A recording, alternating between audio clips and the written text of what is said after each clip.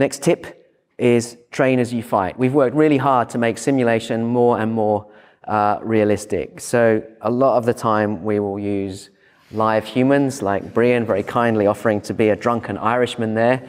And he is one example of many actors and helpers that we use.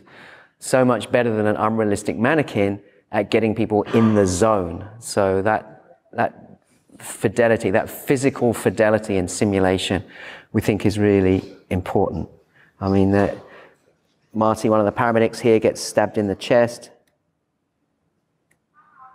Hang on, he's just having trouble breathing. Okay, one, good. He doesn't look a very good colour. Okay, alright, now we'll just get some oxygen there as well. For able to sit, it's just turning a bit blue. Alright, that's okay. He looks really so blue. And it's not a pretty sight, is it? But he deteriorates physiologically. He becomes bradycardic on the iSimulate, and so the team has to talk through a thoracotomy, but not do it on him. But that team was in the zone. They were really feeling the stress of having a deteriorating human with them.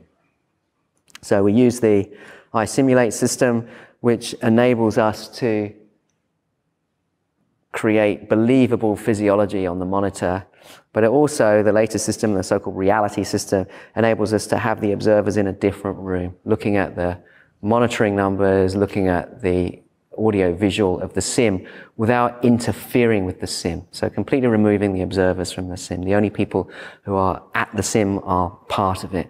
And in fact, we've also removed the voice of God. So we employ confederates. So the paramedics, who are the ground crew, who are on scene working with the HEMS trainees, they will be instructed to provide all of the clinical information.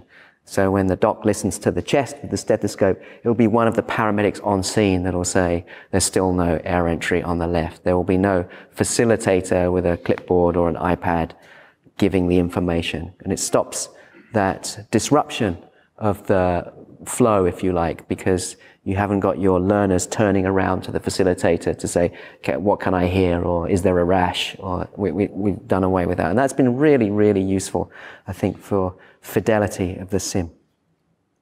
We mark all our simulations, and we find that there's usually 4 or 5 clinical objectives for each sim, but we're far more interested in the non-clinical stuff. So on our scoring sheet, we've got a lot of stuff about scene management, leadership, communication, situational awareness, cognitive resilience. That's the stuff we're really interested in.